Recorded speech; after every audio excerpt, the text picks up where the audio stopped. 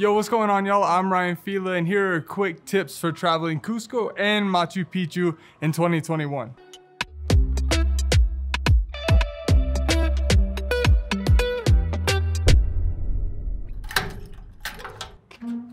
First things first, you'll still need to be tested when coming to Peru. I don't think flexing the Vax card makes a bit of difference here, and you'll still have to wear 2 masks and the face shield on the entire plane ride. And once you get here, you have to wear 2 masks and a face shield on all public transit. But the truth is, sometimes that's a little bit lax. It depends where you are in Peru. Here in Cusco, the public transit isn't quite as official, so sometimes you can get away with just wearing 1 mask, but if you're going to Machu Picchu, you'll definitely have to wear at least 1 mask and a face shield for the bus and train ride.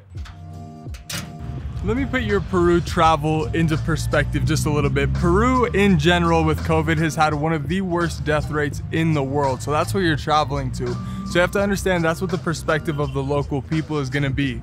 Now, when you're here, it is still the law to be wearing your masks when you're outside, basically anywhere, unless you're eating. But if you're vaccinated, obviously you don't technically need it. It is the law and you're supposed to be wearing it, but in your mind, you're probably thinking, I'm vaccinated, I don't need it.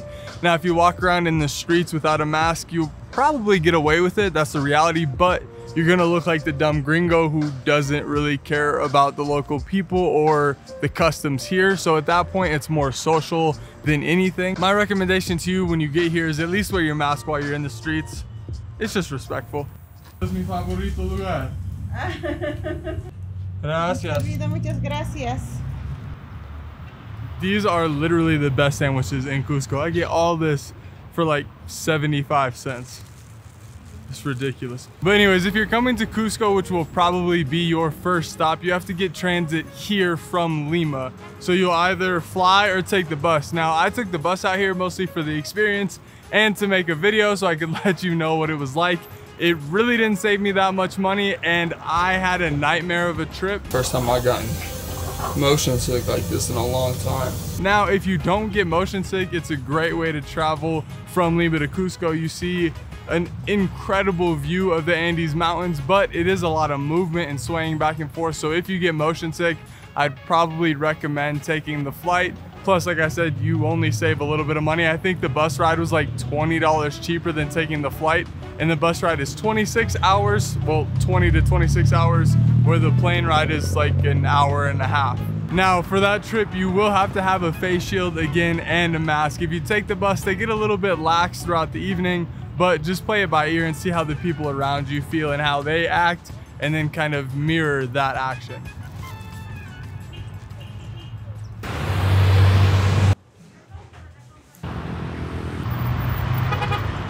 Hola, buenas. ¿Cómo estás? Bien?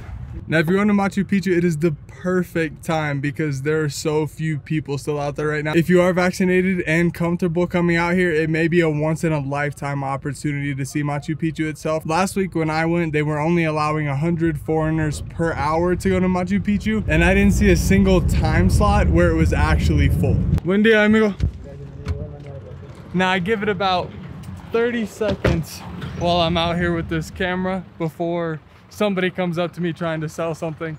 And that's the side of tourism right now that I want to talk about. And that's the financial side for some of these local communities that are heavily dependent on tourism. Cusco's economy is extremely dependent on tourism because of Machu Picchu and all of the foreigners coming in. So if people around you are giving you a hard time for traveling, if you're fully vaccinated, what's the additional risk? That's my question. If you're fully vaccinated and you're traveling to a location that is heavily dependent on tourism, you're not heightening the risk for the people in those areas, but you are benefiting the economy in that location. So if you've had some thoughts about not traveling because of COVID still, but you are fully vaccinated, my question to you would be, why? What is the additional risk that you're adding to those local people? Wow, I was wrong. I've been here about 2 minutes and nobody's come up to me trying to sell me something yet.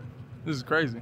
I guess that's also a side tip. When you come to Plaza de Armas, people will be trying to sell you stuff constantly. So just be ready for that. Just say no thank you if you don't want. No gracias, mami. No gracias, papi. Estoy bien. That means I'm good if you know no Spanish. In Peru, a lot of people do not speak English. So if you know Spanish, it will go a long ways. If you don't know Spanish, learning a few phrases will go a long ways as well. One phrase that you should know is cuánto cuesta. And that means how much does it cost? About to turn up tomorrow, okay. Tomorrow's a big event out here in Cusco. A day where they worship the sun. Now, a few other things about traveling right now that's super beneficial is that Airbnbs and hotels are wide open. Hostels here are open as well. There's one called Loki. I'll put it down in the description below. That's awesome, fun, great people work over there, and it's super cheap. It's 26 soles per night. Now, Peru is known for its food. There's good food all over the country, but we're talking about Cusco in specific. Here is Plaza de Armas, which you will probably spend a lot of your time. Right behind me is the big main church. Now, if you go this way, if you go down over here, there are a ton of incredible restaurants, places to sit, live music. Some of my favorite is actually just the street food. I'm a sucker for the popcorn. It's only 1 sole, which is 1 sol, which is 25 cents.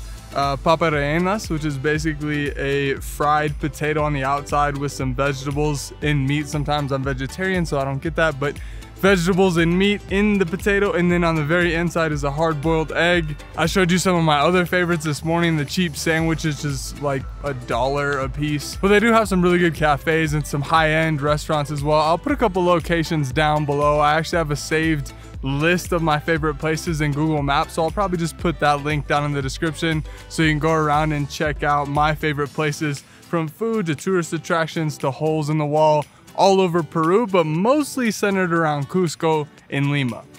Now, my last tip for you is about how to get home. You might not think about it when you're traveling to Peru, but you'll think about it when you're in Peru trying to get home. And it's how to get tested, because when you go back to the US, you still have to have a negative COVID test. So there are some resources that I'll put down in the description that I got from a local here, because everything that I found on my Google search was super expensive, like $150 to get tested, which is ludicrous. So there'll be prices, there'll be exactly the breakdown of what you should say in the WhatsApp message, because basically all you're gonna do is text a number through WhatsApp, give them your information, and they will come to you and test for you for a reasonable price.